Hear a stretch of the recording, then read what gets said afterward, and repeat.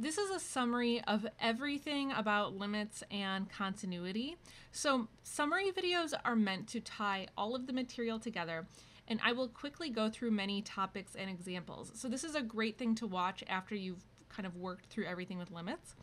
You might realize after watching this, there's some concepts you don't fully grasp, and that's totally normal with limits. So if that happens and you want a more in-depth explanation, so you'd rather hear kind of the explanation at a slower pace or more in-depth, you can check out the description of this video, and I have linked kind of all the topics I'm covering in this. I cover them at a much slower, in-depth pace in other videos. And yes, that is my shameless self-promotion. It really helps me out when you guys watch my videos. Now, just a warning, this will be a bit longer than usual. Usually I shoot for my videos to be like around 20 minutes. I think this one's probably going to go over just because there's so much content in it, and I am going to go through examples. Now, I highly recommend using my guided notes, and I will drop a link to those in the description of this video, or you can go to my website, divideandconquermath.com. So I recommend this because I think sometimes when you watch longer videos, it can be really boring, and your brain will kind of just want to start going other places. So my guided notes are kind of there to help you kind of engage with the video and stay on track. So if you find that sometimes your mind starts wandering, I highly recommend getting those. Now, just a warning, this video is just a summary to help get you started with studying. When preparing for a test, nothing beats practice on your own. Now, if you are looking for more actual practice, I have a series where I have created problem sets that you can try, and then I do all the problems, but you have to absolutely just do problems by yourself. There is no amount of videos that you can watch that are ever going to make you good at calculus if you don't just do it by yourself and practice by yourself. Okay, so starting with limits, just quick overview with the notation. So this is kind of like the basic notation for limits, or this is usually what we think of. So this first one, so this is talking about a limit that's approaching this point A from both sides. And then these other two, so this one is what's known as a right-handed limit, and this one's known as a left-handed limit. So just to kind of briefly remind you, what does that even mean? I have this little graph here, so you can jot this down in your notes if you want to use this. Otherwise, you can pause the video here just to make sure you kind of remember this. So I just want to figure out what's the limit on the right versus the limit on the left, and then the limit approaching from both sides. So maybe you want to pause here, figure this out, and then hit play. Okay, so starting with A here, so this first one, so A approaching from the right. So I've talked about this in other videos, but the way I think about this is, so here is my point A. So let me just kind of draw a line going through this. So really you have the left and the right side of A. Now I can never remember a lot of times, or I have the memory of a hamster, so I have trouble sometimes remembering, do I go from the left or from the right? But what instead I think of this as is the more positive side. So which side of A is more positive, this side or this side? This side is the more positive side, so this is the side that I want to be approaching. So here I am on this side of the graph, and it looks like my limit is approaching this point here, so this would be -3. So this would be the value as we approach from the right. Then as I approach on the left, so this is the more negative side. So again, if I think about this as kind of my dividing line, so if I'm on this side, this means I'm going to be on this part of the graph, and this looks like I'm approaching 1, so this equals 1. And then the limit as x approaches b, so this got to exist from both sides. So I can see from the left and from the right that they're both approaching the same point 3, so this will just be 3. So there's just kind of a quick reminder of kind of how that works. Now, there are many limit laws that make evaluating a limit quick and easy. A lot of times limits can be super easy to calculate, actually. So I'm just going to very briefly show you. I'm not even going to talk through all these, but if you want to pause the video and write these down, you can go for it. There are a ton of limit laws that make calculating limits much easier, so I'll just show them to you. So we've got the sum rule and the difference rules. That means if you're adding or subtracting two limits, then the value of those limits you can just add or subtract. We've got the constant multiple rule. So if I have some function times a constant, I can just take the value, the limit of that function times that constant. If I'm multiplying two functions together and I know their limits, I can just multiply the two limits together. We've got the quotient rule, so that's talking about if I'm dividing two functions, and I know the limits, I can just divide their two limits. I've got the power rule. So this one I think is very helpful. If you've got some function and you know the value of it and then you're taking it to this exponent m, you just take that limit to the mth power. And the same thing works with roots. So we've got that there. We also have two theorems that make calculating certain limits very straightforward. So this one is the limits of polynomials. So if you have a polynomial, the limit of it is found by just plugging in whatever that limit is approaching. So if the limit as x approaches c of this polynomial, just plug in c. That's it. So this makes this super straightforward. And then we also have the limits of rational functions. So if you have two functions, so p of x and q of x, these are polynomials. So it's the same idea, right? So the limit as x approaches c of this limit can be found by just plugging in c.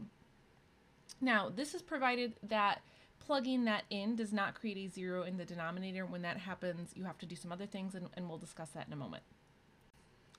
So now that we've discussed that, I also want to discuss the idea of continuity. Limits and continuity really go together, so let's review just the ideas behind continuity. So I've got these two graphs here. So this one, is this continuous? It is not, right? Because it has that break. What makes a graph continuous? Just like intuitively, we know it's just got to be like this smooth curve with no breaks in it.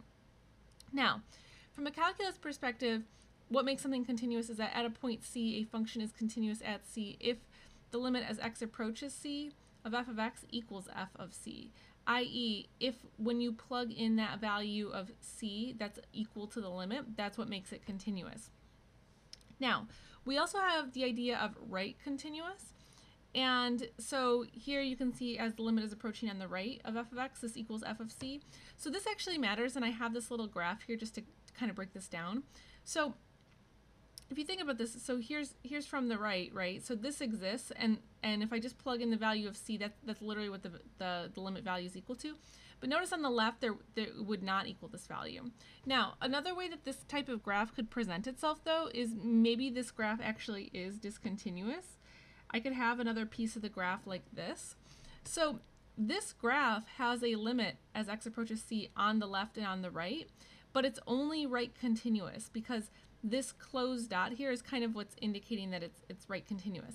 So if this doesn't make sense, I highly recommend that you check out my video on continuity because I've broken this down in much more depth. Again, I'm just kind of going through the high level points here.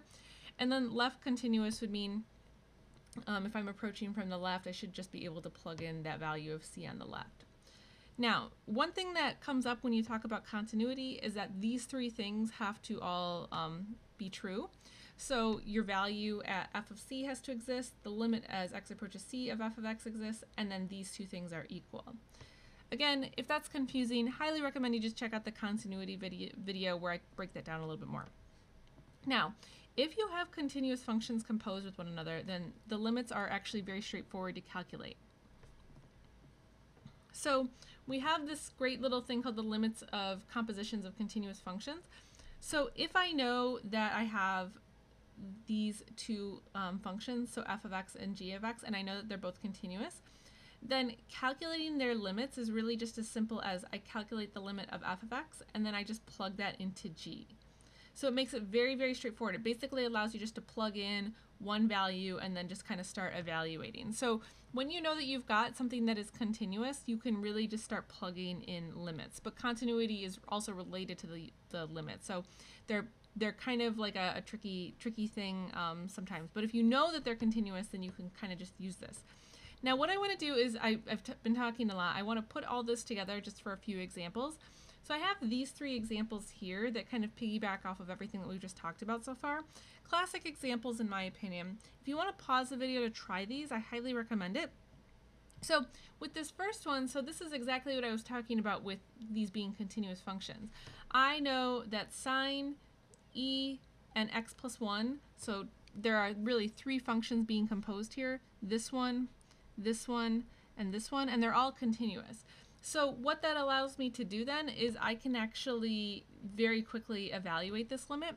So what I can do is I can just take e to the negative 1 plus 1. So I can just go ahead and evaluate these and just kind of plug and chug here. So this really just becomes e to the 0 e to the 0 is just going to be equal to 1. And then sine of 1, this is just either a decimal value, or you can just leave it as sine of 1. If you were to plug it into a calculator, you'd get 0.8415. I would probably just leave it as sine of 1 because you could just evaluate that, but that's going to be some wacky number. Okay, so moving on to b here. So I wanted to compare these two limits. So these are one-sided limits, and this is actually requiring that you know a little bit about the square root function. So if you think about the domain of a square root function, the value under the square root has to be 0 or greater. So if you think about this then, so 2 from the left. So this would be, so if you're thinking about kind of numbers to maybe compare this to, these would be numbers just under 2 that you could kind of think about. So if I look at this and I think about a number just under 2, this is actually going to create a negative value under the square root. So this does not exist. And if you think about the graph of this, which might make this even easier, so the graph of this function looks like this. So you can see that on the left side of 2, this graph does not exist. So on the left, we would actually say, since 2 on the left does not really exist, this whole thing does not exist. But on the right, this does exist, right? And this would just equal 0. Now, for this last one, I've detailed a lot of limits like this, but these are really good limits just to test your understanding of one-sided limits. So I'll drop a link to more examples like this if this is not totally clear. But in this case, so we're talking about being at 1 on the right. That is on the positive side of our absolute value. So because of that, I can actually just simplify this and rewrite my absolute value function as being on the positive side. Now, if I were on the other side of 1, then I would have to make this function negative. So you do want to make sure you understand that. If that doesn't make sense, then maybe watch some other videos. And the reason that we like this is then I can cancel these out. I cannot just cancel out the absolute value as is. These two are not equivalent at the moment, but because I know that I'm approaching this from the right, I can rewrite this value as this. So again, check out one of my videos on absolute value if you're not sure. So then all I have to do with this is really just plug 1 into this. This becomes 1 minus 2, so this will equal -1, and boom, we're done. Now, what should you do if you have a 0 in the denominator or 0 over 0? So we kind of already played with this in the last example, but I want to highlight this a little bit more here. When you have either a 0 in the denominator or 0 over 0, you should try other tricks. Do not be so quick to say, oh, I've got 0 over 0, I've got 0 in the denominator, oh, I don't have to go any farther. Usually that is indicative that you have to do a lot more work to the limit, and the limit is actually going to be a bit harder. Now, you should never ever write that 0 over 0 equals 1 or 0 over 0 equals 0. This is known as the indeterminate form, and you are going to be instantly wrong on an exam if that is all you do. 0 over 0 equals either one of those results and you don't try anything else. That is incorrect. And more importantly, I will cry if you write 0 over 0 equals 1. That is like one of the mistakes in calculus that just drives me crazy. This is not even factually true. So do not write it. Keep it in mind. It is never get desperate and write that. Do something else. Do anything else. Now, I want to review a couple of algebraic tricks to try for our limits. And these are for our finite limits. So x is going to some value right now. So things that you can do. You can try factoring and canceling. So if I have like a problem like this, so I can go ahead and just factor the top and bottom, and then I would cancel out the x plus 1s. Another thing you could try is you could try multiplying by the conjugate. So I have this little example here. So this would give me 0 over 0. And so what I would do then is I would multiply by the conjugate, which is found by just flipping this sign here, and then I would work all that out. Another thing you could try is you could try simplifying a complex fraction.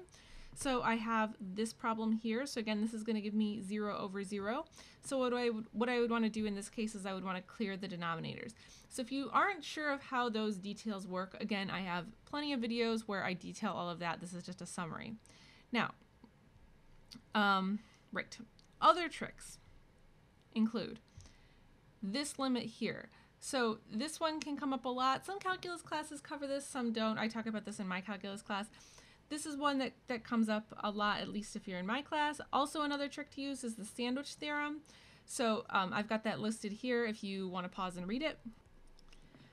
Your last ditch effort, if you really can't figure out the limit, is to make a table of values as you get closer and closer to the limit. But I want to say that you should only do this if you're completely unsure or you really can't make anything else work. A lot of times making a table will not be accepted in calculus classes. Usually this is not considered to be analytical. So if they say to calculate the limit analytically, this is not analytically. This is just kind of looking at a pattern and seeing what it looks like it's approaching. Now, if you're really stuck and you think that your limit maybe doesn't work, this can be a good way to kind of figure that out. And tables do get used in certain applications, but everything that we've talked about so far, tables usually are not used and not preferred. Now, we'll pause here again. I'll just give you a second to kind of think about these three. Again, if you want to pause, try these. I'll go through them. Okay, so starting with this first example, so notice if I plug in 4, I'm going to get 0 over 0. So this is exactly what I was just talking about with multiplying by the conjugate. So I can go ahead and just do this. And so let me work this out real quick. Okay, so I want to point out something that I did in how I analyzed this. So this kind of is a little bit of luck here, but with the way that this particular limit is designed, I didn't multiply out the bottom because I was kind of hoping that one of these factors here would drop out. So I just left this as, oops, and I just realized I made a mistake. These should be square roots, my bad. So I just left this as is and I don't multiply it together because notice what happens when I multiply out the top. Well, these square roots drop out. So I'm just left with x minus 4. And then I can cancel these factors out here, which was exactly what I wanted to have happen. And now I can go ahead and evaluate this limit as shown. So this will just come out then to 1 over 2 plus 2, so that's just 1 over 4. Okay, so for b here, so I'm going to go ahead and factor, so let me go ahead and set that up. And now you can see actually in this one, so these x squareds minus 1s can't cancel out. So this limit becomes nice and easy peasy. So I can just plug in 1 now to get 2. Now, one thing I do want to point out here, notice how my limit notation stays consistent until I actually evaluate the limit. So once I plug in numbers, I am no longer going to need the limit notation, but otherwise I always have to have that limit notation there. Okay, now this last one, this is going to require that we use that limit as x approaches 0 of sine of theta over theta equals 1. So to set this up, the first thing that you're going to want to do, and you know this by the way, because if you plug in 0, you get 0 over 0. And there's no other way to really simplify this. So now we have to go ahead and set this up. So let's see.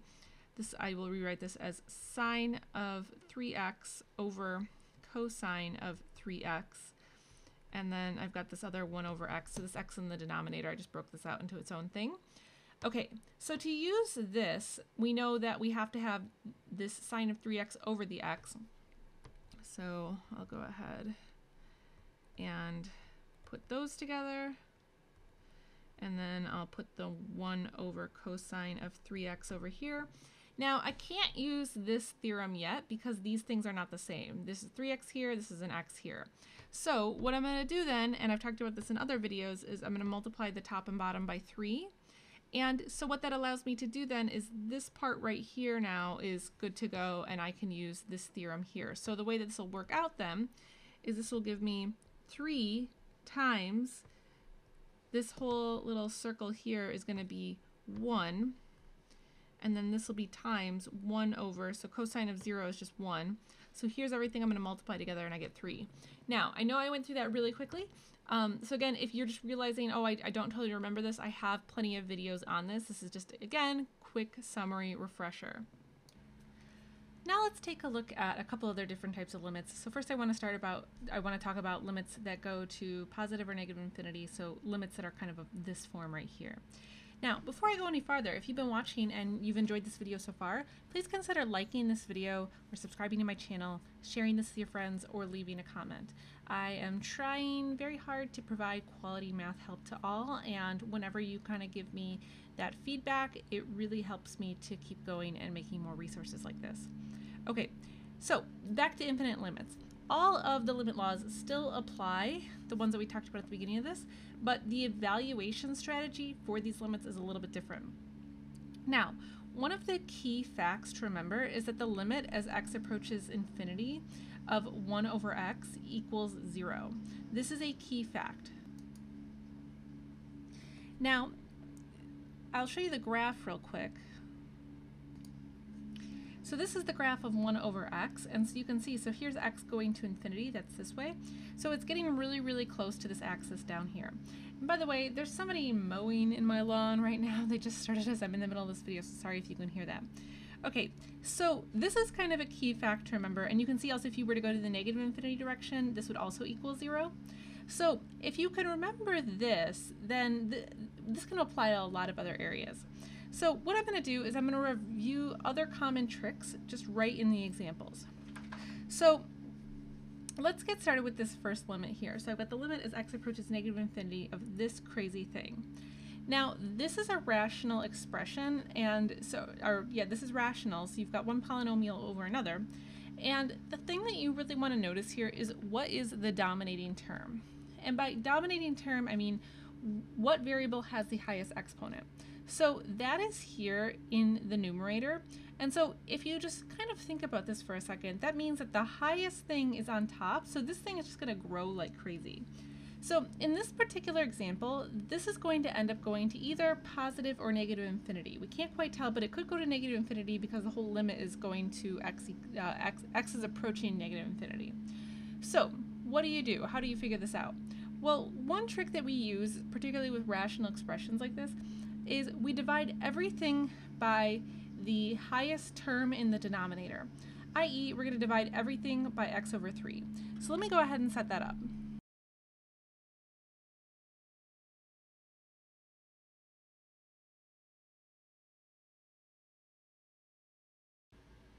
So as you can see, I went ahead and I divided everything by x to the third, and then I just went ahead and simplified that. And so what this allows us to do now is we can really easily see what's kind of going on here. So anything that's over the x, all of these things are all going to 0. And let's see, oops, this was supposed to be 4x, 4 over x cubed. So all of these two are going to 0. This will end up going to 8 right here. So the big thing that we're left with though, and the thing that we really care about are these two terms here. So this 4x in comparison to x to the fourth, this is still the dominating term. But now I can kind of see, you know, when we simplify this and look at this in a new lens, we're really thinking about what happens to this as we go to negative infinity and we're taking this to the fourth power. So anything that you take to an even power is going to end up becoming positive. So it would be wrong. Let me clear a little space. Okay, so it would be wrong if we wrote negative infinity to the fourth. Now, I think it depends a little bit on the teacher, but a lot of times teachers don't want to see this. And it's because infinity is not a number, so you cannot just inherently plug it in. So again, it depends on the teacher, but a lot of teachers are not okay with writing that. So you kind of have to then just think about what actually happens though. Like this is what's happening in your mind. So I'll just say maybe in our head, here's kind of what we're thinking about. Negative infinity to the fourth. So anything to this even power is going to end up becoming positive, right? So this ends up equaling infinity. So I know that this is kind of what's happening, but I don't want to just plug this in and say, oh, this is what this kind of shakes out to. So you have to decide what's the best way to represent that, kind of dependent on, you know, the teacher that you have. But this is really what's kind of happening here. This x to the fourth is dominating the rest of this. And when you take this negative thing to the fourth power, it becomes positive. So the final answer here is positive infinity, and that is why. Okay, so moving on to b here. So this is also a rational expression in disguise. Sometimes this throws people off because we've got the square root here. But really at the end of the day, x squared minus 4 and x minus 3. These are, like, this would make a rational expression. So this square root is just a little consequence, and we'll deal with it in a moment. Now, one of the key things that you have to think about, though, with these square roots is what's happening when you take the square root of this dominating term. So if I just think about what happens as I take the square root of x squared, this really just comes out to acting like x, right? And this is important because thinking about kind of how these are going to interact with one another, this helps me to figure out what I can divide by, because I still want to use this trick of dividing by the term of the highest power. So in this case, since I know, like I said, this really just comes out to an x on top, I can divide everything by x, but we want to be a little more careful with this. So sometimes when you have these rational expressions, you have to be a little sneaky with how you are dividing things in. So what I'm going to have here is this x squared minus 4, and I'm going to divide all of this by x squared. And then down here, I'm going to divide these parts by x. Now, I want you just to think about this. What is the square root of x squared? It is just x. So I'm actually dividing this entire problem just by x, but I had to manipulate it here. Now, I've detailed this a lot more in some of my other videos, so if you want a deeper explanation of that, consider checking one of those out. So now if I just think about what happens then as I divide by that square root, this is going to give me x squared over x squared, and this will be 4 over x squared, and this bottom will simplify to 1 minus 3 over x. So let's see, I'll continue over here. So this will really turn into them 1 minus 4 over x squared, and then in the denominator we've got 1 over 3x. So this is great because now I know this and this, these are both going to 0. So now I can evaluate this limit and say this really comes down to the square root of 1 over 1, so this just equals 1, and that would be the value of this particular limit.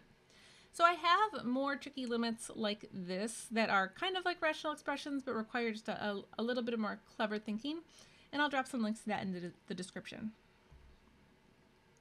Okay. So now here's a very different problem talking about a limit as x goes to infinity.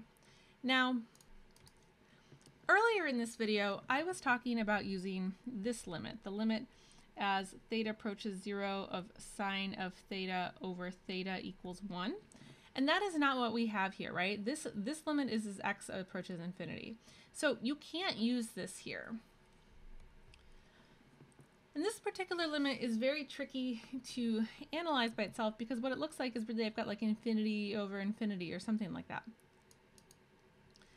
So the way to work with this type of limit then is to use the sandwich theorem. So I just want to think about positive values of sine of x for right now. So what I'm going to do here is I know that sine of x, if we're just thinking about the positive values, and if I were to take the absolute value of this, I can really sandwich this between 0 and 1. And then to make this look like the limit that I have here, so I can divide everything by x to get this. And so I'm going to put absolute value around this just to kind of clarify this is going to stay positive. Okay, so from here, now I can go ahead and take some limits. So the limit as x approaches infinity of 0 is just going to be 0. And then the limit as x approaches infinity of 1 over x, we also know that this equals 0. So therefore, by the sandwich theorem then, this is also going to go to 0. So this will just equal 0. Okay. So there are 3 examples. I want to look at just a few more examples of just tricky things that can kind of come up with these limits as x approaches infinity. So one of my favorite tricky limits is this one right here. So this one, notice we have x approaching infinity, and I have these 2 square roots. And at first you might think, oh, it's just infinity, right? But it's a little subtle because really what you have here is this limit here is going to infinity, but this one here is going to negative infinity. So it's almost like the infinities are canceling themselves out. So it's kind of hard to say then where this is actually going. So with this particular limit, with this type of limit, what you have to use is the conjugate. So what I'm going to do is I'm going to multiply this by the conjugate of, let's see, good, fit all this in here. So let's see, x plus 4 plus the square root of x plus 1. Now I can't just multiply one part of this by this. This kind of comes out of nowhere. I cannot change the overall value of the function, so instead what I do is I multiply this by this fraction of this square root of x plus 4 plus the square root of x plus 1. Because by multiplying by this fraction, this is really just like a value of 1, so I'm multiplying this by 1, so that does not technically change the value. But what's going to happen now is we're going to kind of multiply everything out, and then this is going to turn this problem into something we can work with.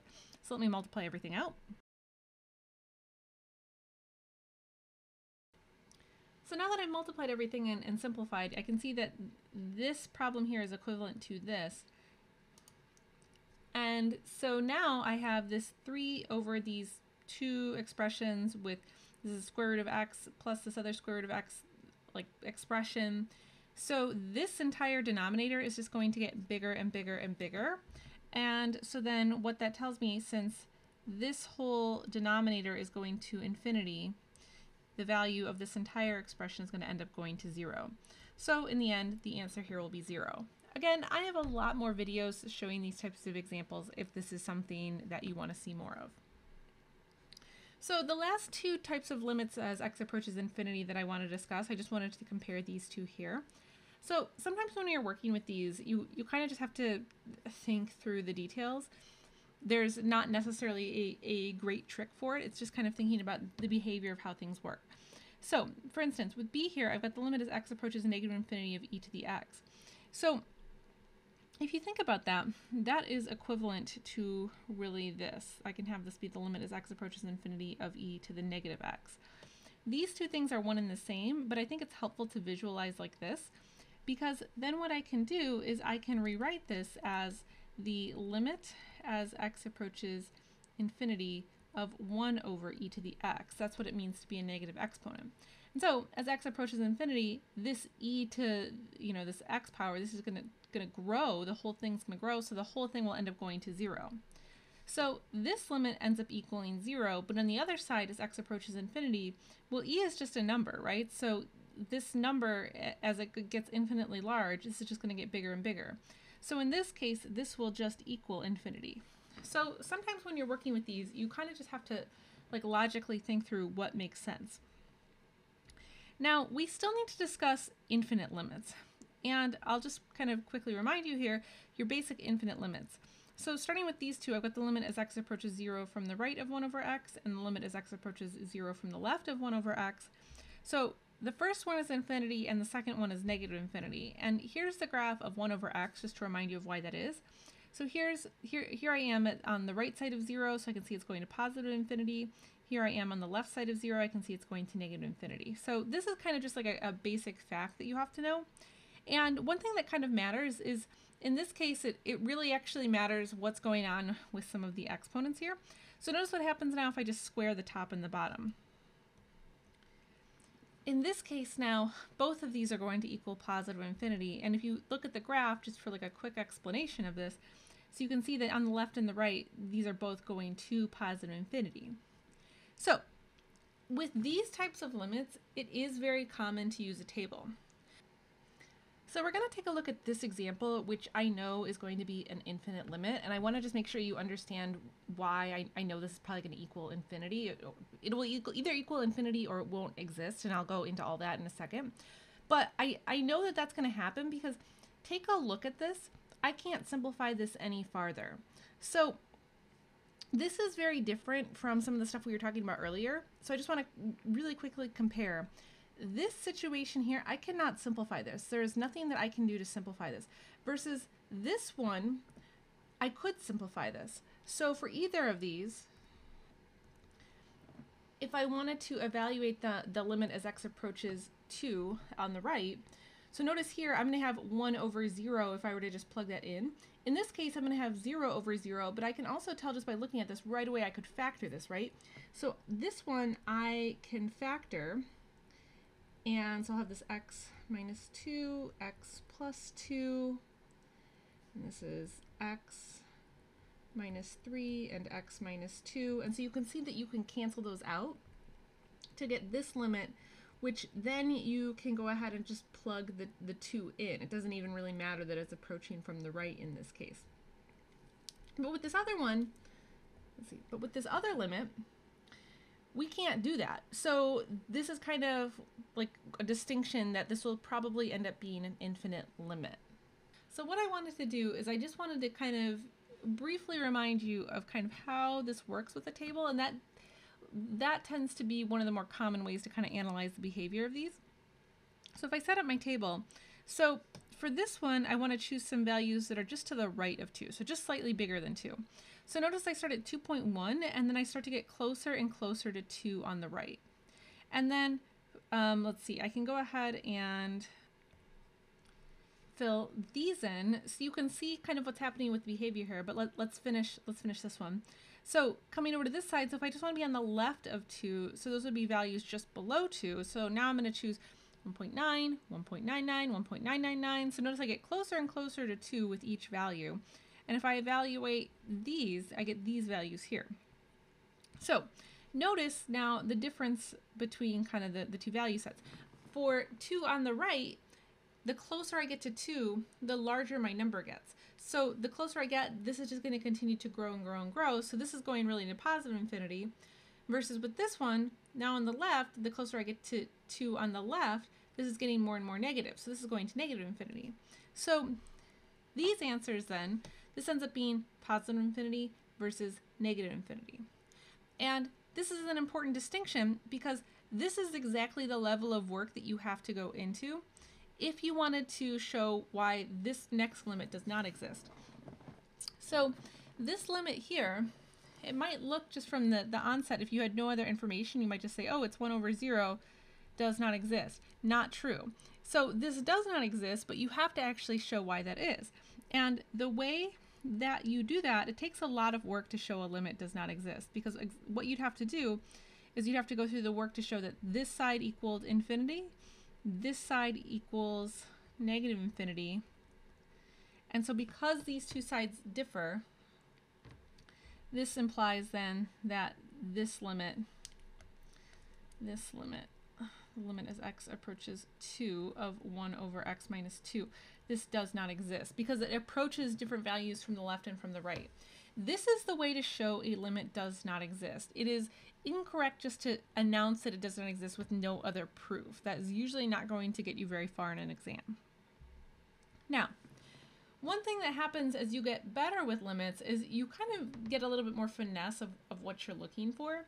And so you can always create the table and you can always get a couple of values. So if I choose a couple of values as 3 gets closer, as we get closer to 3 on the right, there are my values. And I can go ahead and plug these in. So I can see that this is going to equal infinity. But kind of an alternative way that you can think about this is you can just think about what happens with the behavior on the bottom. So as I'm on the right of 3, so I'm going to square that value, whatever value is close to 3, I'm going to square it. So this is going to be positive. This is going to be big and positive. And then if I'm on the right of 3 and I'm taking x minus 3, this also ends up becoming positive. So the other common argument that comes up is people just think about the behavior of what's happening with kind of the calculations in the denominator. And I can see this is something positive times something positive. That's what I mean by this kind of thing here, what's happening here. So this is another way that people kind of think through this, but it kind of depends on your teacher and what your teacher likes to see. So for me, if you kind of show me this type of argument, I will accept that as opposed to the table. But the table can always be a nice way just to double check your work. Okay, so moving on to this next limit. So this is a trig limit, and I'll show you kind of a couple different ways you can think through this. So in my opinion, the easiest way to think through this is by knowing the graph of the tangent of x and really knowing that inside and out.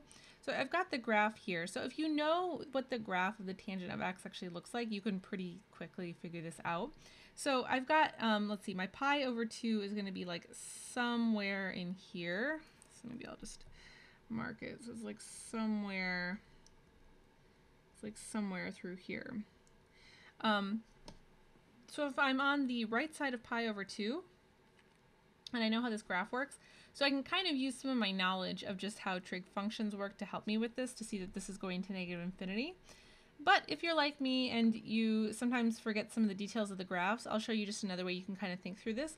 So if I were to take a unit circle and I just think about tangent of x and this being sine of x over cosine of x. So I know that pi over 2 will give me a 0 in the denominator. So I can tell that just by looking at that and knowing what I know about the unit circle. And by the way, for a calculus test, you should know the unit circle inside and outside. Like you should be able to write this on a test if you need to. So if you haven't memorized the unit circle, that is something that I would start quizzing yourself maybe every hour until you can do it from memory. It's not too bad to memorize it because really once you know that first quadrant, you know the rest. But it is something like when questions like this come up, if you know your unit circle inside and outside, it can really help. Okay, so thinking about just the sine of x over cosine of x, I find the thing that really trips people up is they want to use the unit circle to figure this out. And so sometimes what I'll notice is that people will think of pi over 2 and then try to go to the right of it. And that would be the wrong way to think about it. So I want you to just think about what does it mean to be on the right side of pi over 2. So from a graphical standpoint, that means slightly larger values than pi over 2. So values that are on the right of pi over 2, those would be like 2 pi over 3, 3 pi over 4, 5 pi over 6. So those are these values over here, right? So I might not know decimal values to get me very close to pi over 2, but I know what the behavior of my values are in this quadrant, right? So this is to the right of pi over 2 if you think about it from a graphical standpoint. So if I go back to this graph here, just real quick. So pi over 2, so values that are over on this side. So hopefully that makes sense.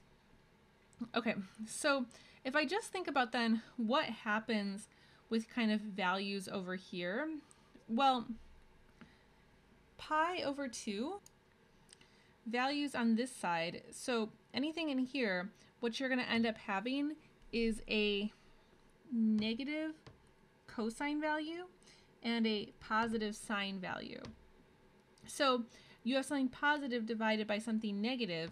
So if you think about it kind of from that standpoint, then the closer you get to pi over 2 on the right side of it, that's another reason why this will equal negative infinity, right? Because that's kind of the way this has got to go. So that's kind of another route you can take if you forget the graph. So moving on to F here. So this one is actually like now putting everything together in some ways. So I've got the limit as x approaches 0 on the left of this graph. So what I need to think about first is just what happens to the limit as x approaches 0 on the left for 1 over x. So this we already talked about at the beginning of this video. This is equal to 1 over infinity. So this limit then, I'm really thinking about then, we don't write it out, but we think about what happens as really e is going to this negative infinity value. So we also talked about this, right? So I could rewrite this expression then to be the limit as x approaches negative infinity of e to the x. Those two things are one and the same. And this we already talked about. This we said is really just going to go to 0. So this kind of covers everything now. So now we have talked about limits, but let's just touch on a few ideas related to limits. So I specifically want to talk about continuous extensions and asymptotes. One thing I have not covered in this video is the precise definition of a limit. So that I cover in depth in some other videos. That one is a little bit hard to put into a summary. So if you are looking for some review on that, of course you can find some links to that in my video description. So let's talk about continuous extensions. So what is a continuous extension? So this is determining a value that would make a function continuous. So an example of this would be something like, for what value of a is this function continuous? So to figure this out, you really have to use all of the information at your disposal. This is a piecewise function, and what you are looking to have happen is for overlap to occur at these 2 points here. So, or at the value x equals 2.